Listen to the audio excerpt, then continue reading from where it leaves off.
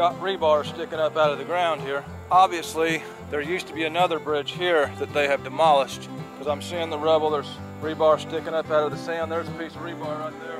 That's a good sign. It's a good sign and a bad sign. It means that can attract flatheads, because there's structure out there. There's some current breaks out there, and it's bad because you can flat out get hung up. The river is very swift, but the bank kind of cuts out this way, creating a break in the current right below a bridge.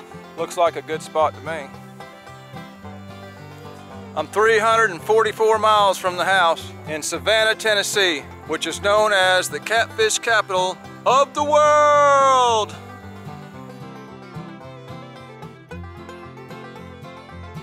Years ago, 94, I first moved to Tennessee. They had this old stuff on the television all the time called CMT, country music television.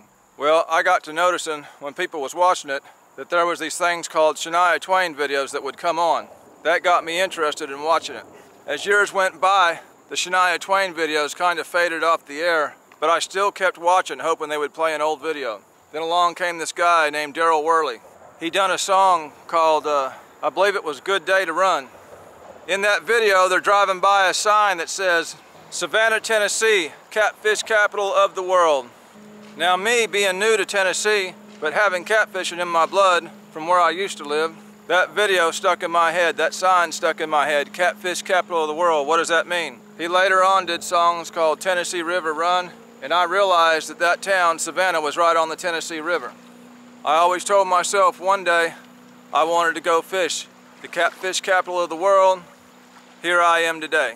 It's September 20-something, and the bite in downtown Knoxville sucks.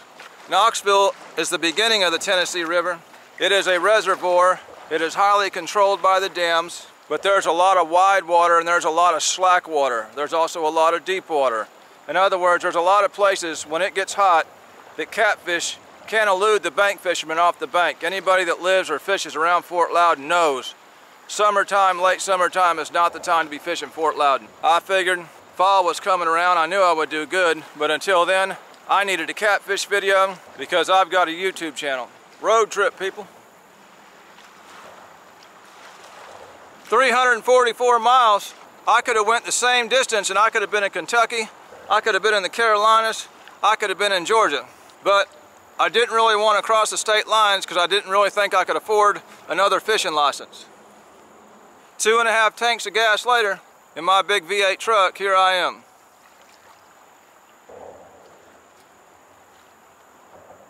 Tennessee is a long state. It's long this way, it's short this way. And I don't really know what happened, but I believe back in the old days, when the forefathers first started this country, there was only like 48 states. And somehow, later on in the future, they somehow added 2 more states. And I guess, trying to fit them 2 more states in, they had to compress Tennessee to get them other 2 states in. But either way, Tennessee was probably shaped like Ohio was back in the day.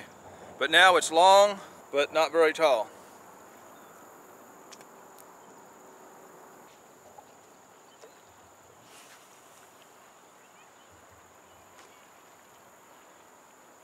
There ain't a place to sit nowhere out here without getting a bunch of sand in my butt, and I'm too lazy to go up to the truck and get my fold-out chair.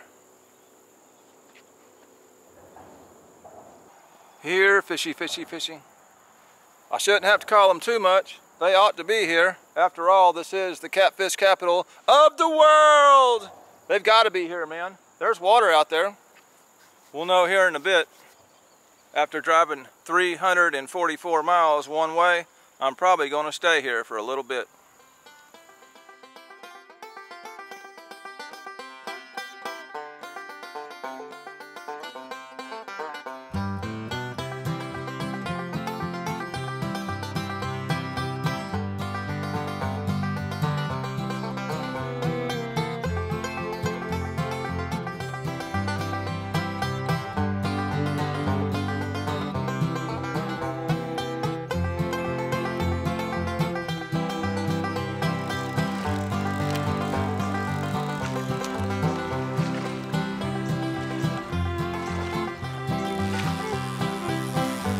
Must have been a gar. I don't need none of those. Last time I took a long distance trip, that's what I got was gar. If I get another gar, he's bait.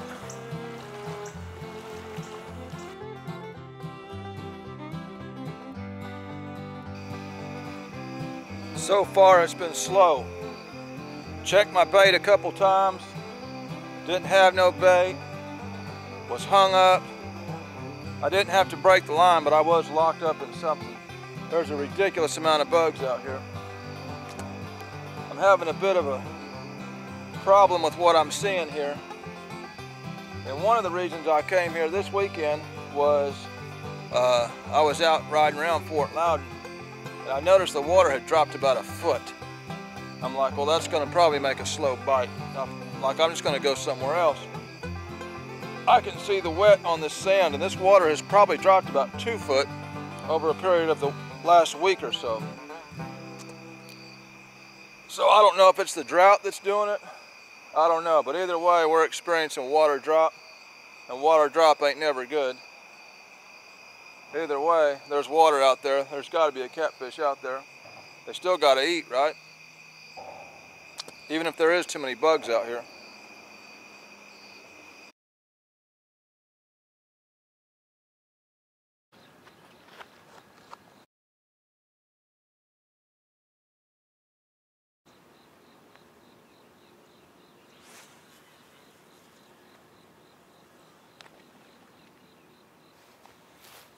This is a new reel, MXJ 5.8 Magic Cast Abbott lever drag.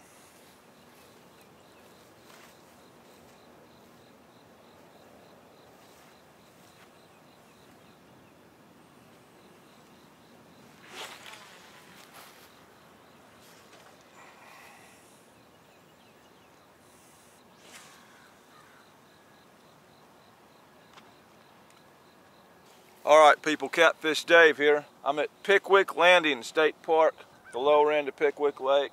344 miles from the house, man. I'm just going to start out by saying this has been a lot of driving, and so far it's been a rough trip. I wanted to fish downtown Savannah. Wanted to fish the bridge up under there.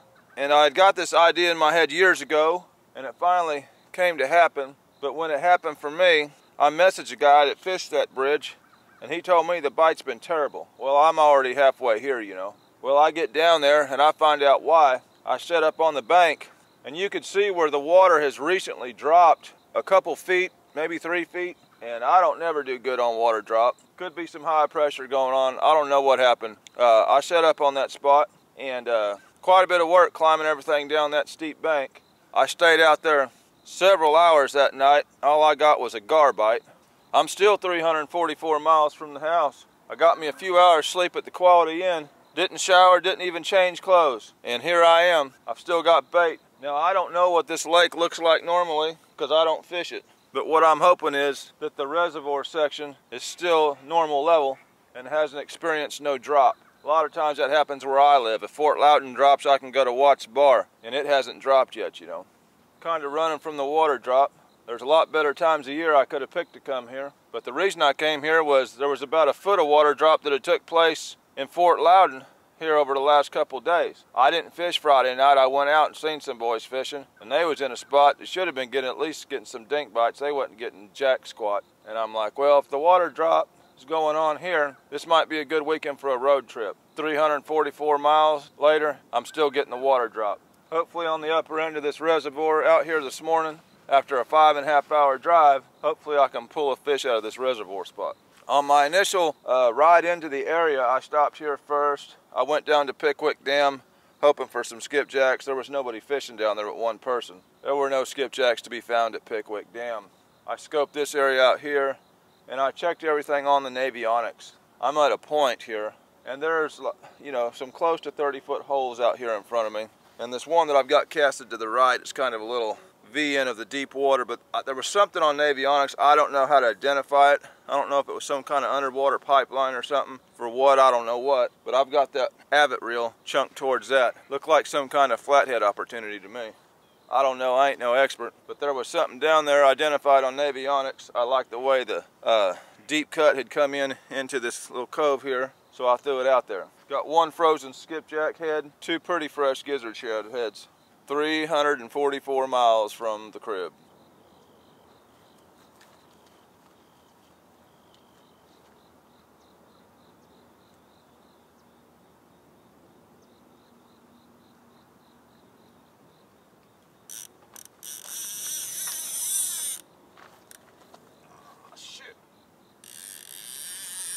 I have no idea what that was. It really took off, didn't get a hook set. Sounded like a small striper.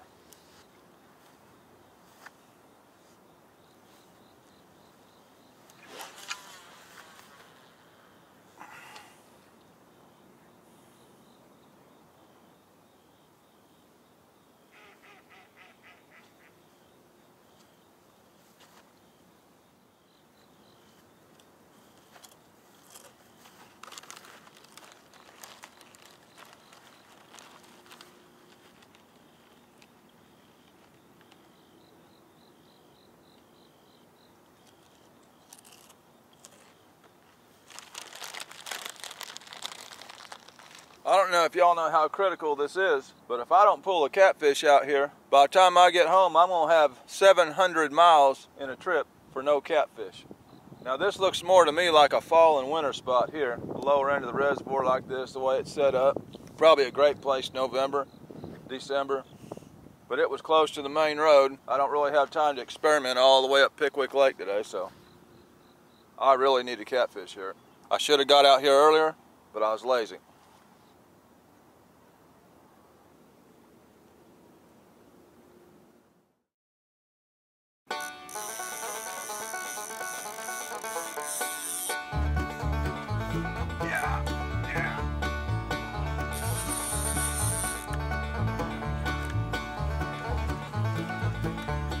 Now, I'm pretty sure that's catfish.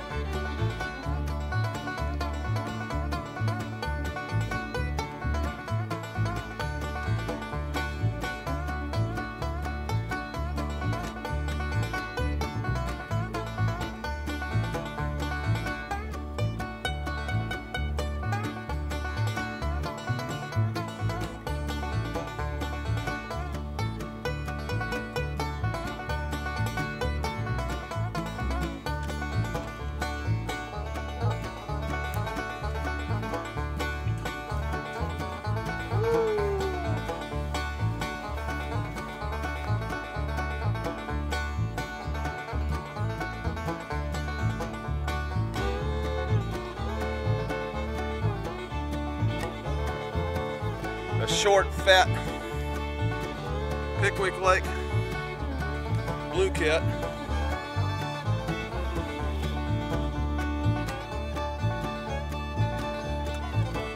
Catfish Dave coming at you from the catfish capital of the world.